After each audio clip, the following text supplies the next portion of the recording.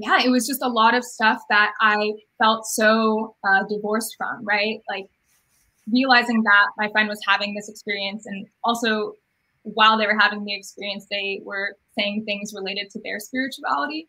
Mm. So that, created a lot of fear in me, right? Of like, Yeah. I really don't know to this day, right? Like what was going on for them and how they needed help. And I don't blame them, but it's still a very painful memory that, impacts me to this day and is part of the reason why I'm disabled.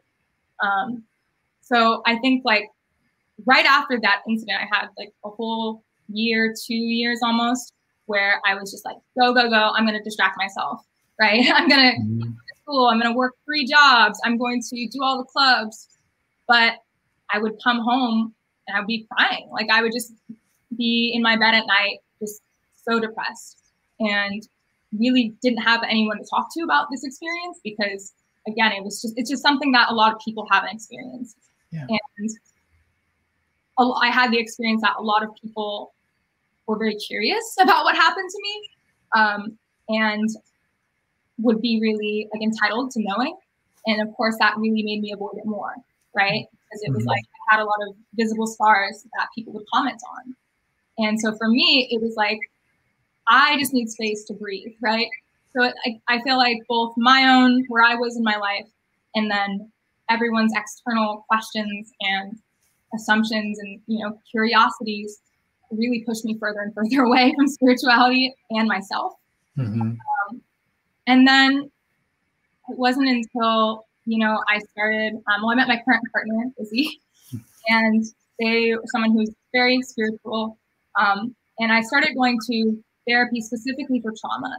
So I had been to therapy years before, but it was often the same experience where I would just be talking for 45 minutes and they wouldn't interrupt me at all. They wouldn't stop. And then at the end, they'd be like, okay, and how do you feel?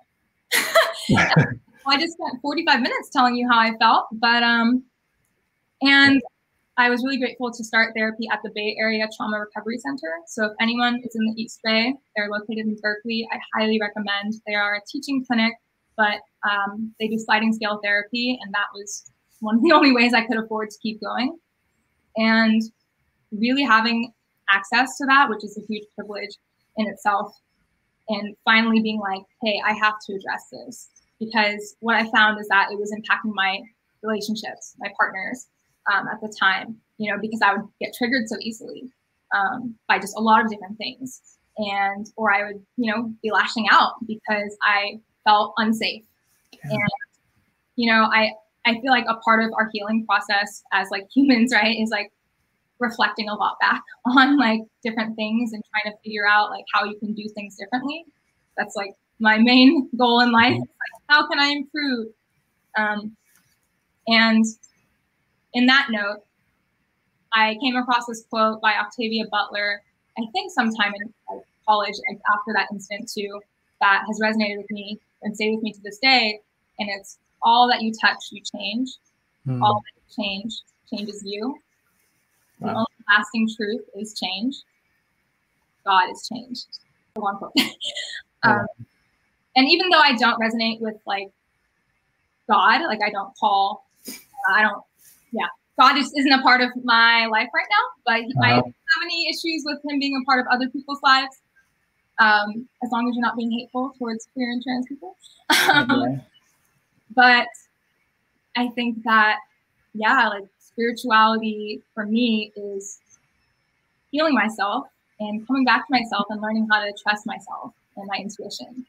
Because I've also had the experience that I've been through a lot of hard, heavy things, but there were several times in which I felt my intuition like telling me something was wrong, but my desire to help people and my desire to be a good friend, a blank, right? All the roles that like, I knowingly chose them and it fulfilled me, but a lot of it was external pressure.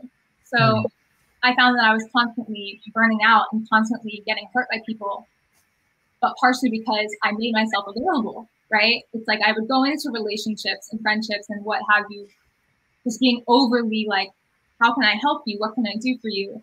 And then what I've learned is that when you start out a relationship like that, people come to expect it, right? And oftentimes we're not able to reciprocate what you need in return. Yeah. Thank you so much for sharing that all with us as well too. So it sounded like you said you were like trusting yourself or kind of connecting with that intuition. I think I was one of the recent interviews we're talking about was saying that intuition is that kind of that spiritual connection. Would you call that your spirituality or your connection with spirit, or how would you define that? How would I define my intuition? Yeah.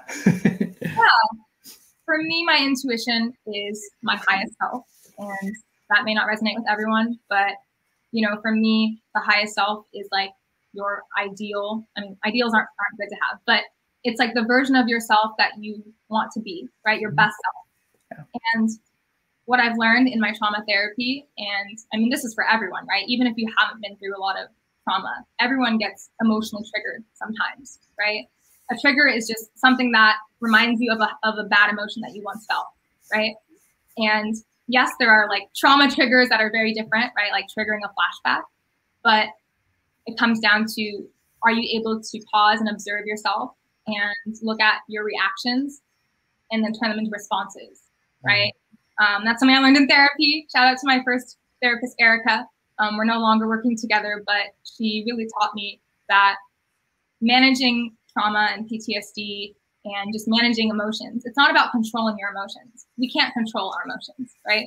But what we can control is our reaction to those emotions. And if we pause and reflect and are able to like calm down all the physiological things that are going on in your body, because I know sometimes you're like, oh, I'm so triggered, I need to say something, or I need to do something, or I need to, cope and do this X, Y, Z. It's really hard and it takes a lot of practice.